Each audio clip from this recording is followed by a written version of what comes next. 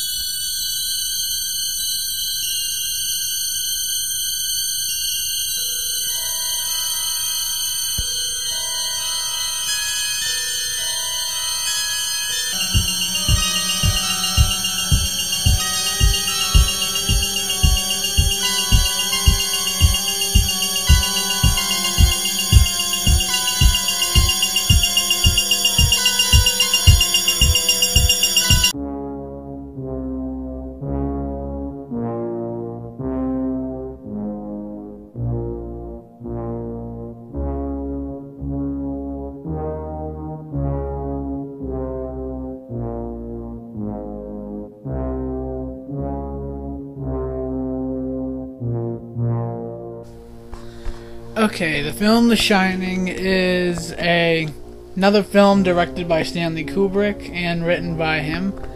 I also previously reviewed 2001: A Space Odyssey, which he also directed. If you haven't seen that, go check it out, but that's not the point today now, is it? So, The Shining, the plot in a brief nutshell, is basically about a family of three. Jack Nicholson, Shelley Duvall, and yeah, I don't remember his name, but the kid's name is Danny. Or I'll go by the character names, Jack, Wendy, and their son, Danny.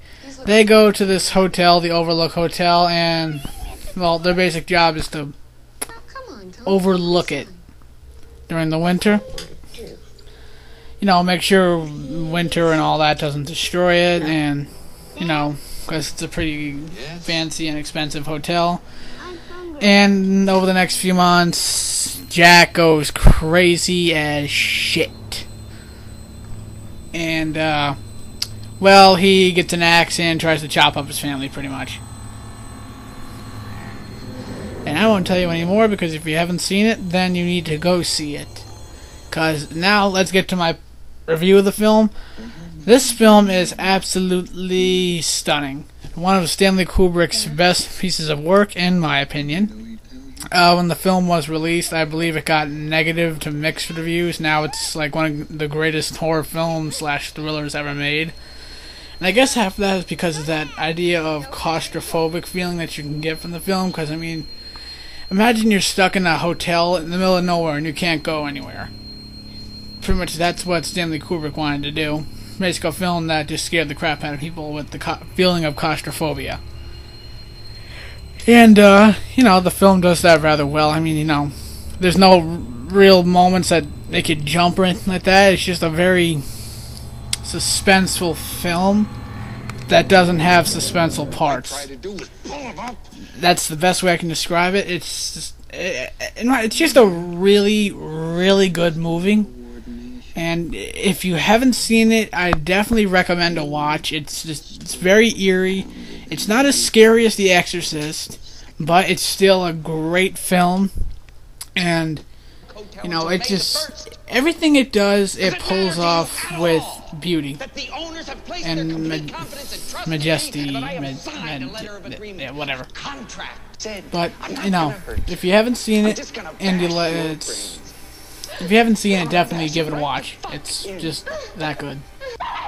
And I know a lot of people criticize it because, you know, there's a lot of big differences, apparently, to the Stephen King novel and the movie, which I haven't read the novel myself. I will eventually. It's on my list of things to read. But, you know, so far as the movie itself goes, it's just fantastic. And it has great camera work. I mean, this film had groundbreaking camera work for its time. I mean, I don't even know how they got some of these shots in the 1980s. But let's just keep that a mystery. And that's all for this horror film review. Let's see, our next will be a film directed by MNS. There's your clue. MNS. Peace out.